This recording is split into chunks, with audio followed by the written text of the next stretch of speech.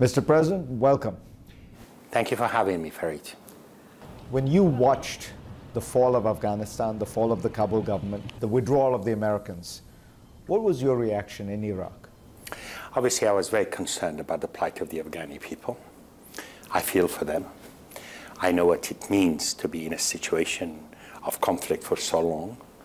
I know the plight of refugees. I have been a refugee myself, and many Iraqis have been forced to flee their country. So I felt very concerned about the plight of the Afghani people. But there was also a lesson learned from what happened there.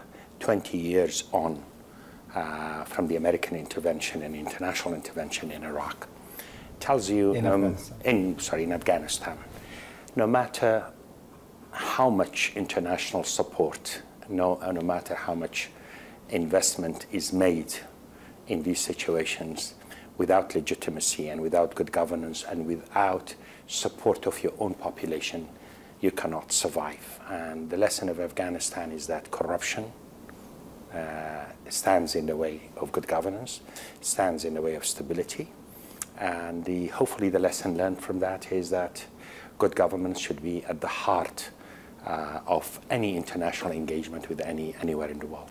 And also the lesson for Iraq, as I was watching, it is all about us too as well. We have to claim the destiny of our countries. We have to have the legitimacy, the support, the tenacity to defend what is right for our own countries.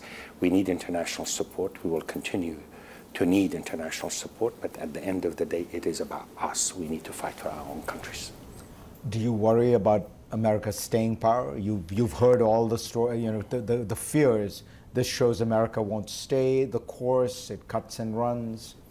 Obviously, there are lots of stories to that effect. There are lots of implications to what happened in Afghanistan, and everybody has to watch very carefully. To be fair, the United States has been engaged in this war for the last 20 years or so. I can understand the reasoning behind the policy, and it is not for me to question it. It is for Americans to debate that. But at the end of the day, we cannot, in this part of the world, continue to blame our failures on the outside while try to claim all the successes to ourselves. And I affirm, it is about us. In the case of Iraq, we have had the support of the United States and other members of the international community. We will continue to need their support to develop our economy, to develop our societies for the better. But at the end of the day, we also need to move away from military dynamics to one of development, to one of developing our political systems based on good governance, because at the end of the day, populations in that part of the world, like those of the United States, require better schools, hospitals, dignity, rule of law, and I hope that we will do that.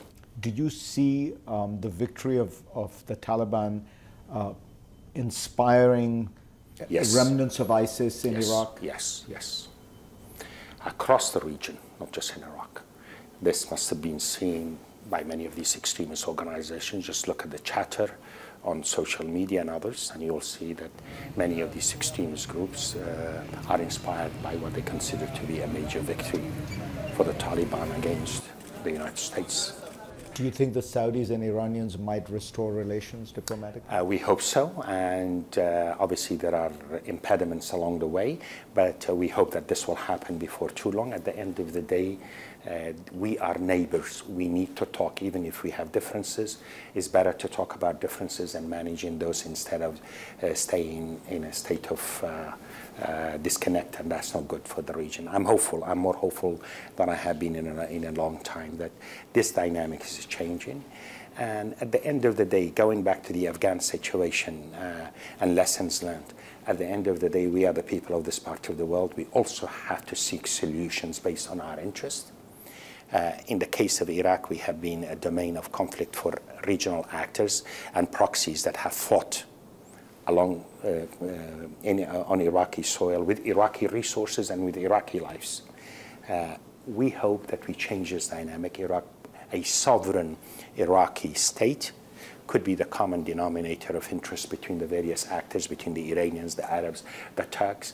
And for us, instead of squandering our resources over conflict, we should build infrastructure, railway, gas pipelines, trade routes, and work together. Fareed, what we have in this part of the world, really the problems are overwhelming.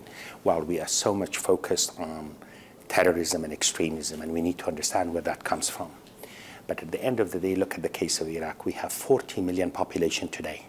By 2050 is estimated to be 80 million.